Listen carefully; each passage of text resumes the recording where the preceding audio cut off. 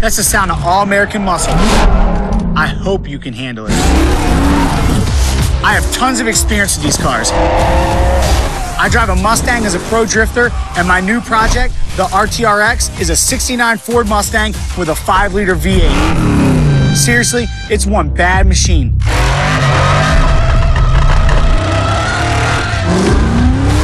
We've got a lot of drivers looking at the podium. You're gonna fight it out in some real beasts from the past and the present.